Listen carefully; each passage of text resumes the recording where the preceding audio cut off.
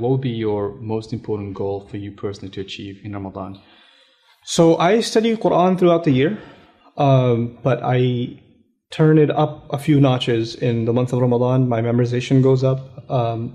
I haven't finished memorizing the Quran. I'm working on it part-time, slowly but surely, but it goes on an accelerator in the month of Ramadan. I try to catch i'tikaf every year, and in i'tikaf I do a lot of review of Quran.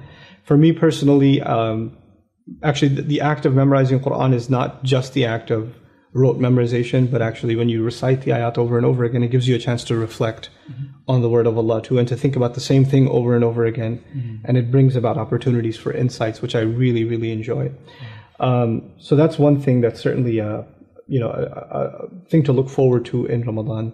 The other thing I really enjoy doing in Ramadan is the nightly Taraweeh prayers. But I will be honest with you, I don't, a lot of times I won't join the entire Taraweeh prayer, or I'll go to a masjid which actually takes it easier.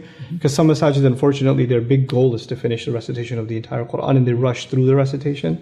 And there are other masajid, alhamdulillah, in our area, there are some that actually take it easy. They won't recite a lot, but what they recite, they really enjoy reciting. And this month should not be about quantity, it should be about quality. There is no religious guideline that you have to finish the entire Quran. There's no such thing. It wasn't imposed, so we impose this on ourselves, right? And you find people that, they pray the 8 rak'ah and there's a mad rush outside of the masjid. Just I got it over with, let me get out of here. But actually prayer is supposed to be this reflective, spiritual experience where you're enjoying the word of Allah in every rak'ah. And that's really something I hope to restore every year for myself in Ramadan, and I hope other people do too, inshallah. Inshallah. You just mentioned now about just balancing your sort of energy levels, like for example, trying not to do too much in the first day, for example, trying to leave some energy for the last 10 days. Do you sort of structure the whole Ramadan that way? You try to sort of spread out your energy so that you can maintain momentum throughout the month? One of my teachers, Dr. Akram Nadwi, has some pretty interesting insights on Ramadan and how you should spend your time in Ramadan, and I tend to agree with him.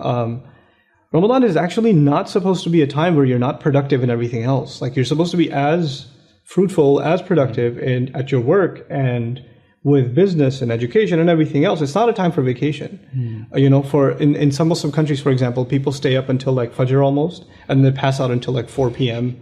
just in time for iftar and start all over again. They become like creatures of the night or something, because that's what Ramadan is supposed to be. That's silly. That's not the point of this month.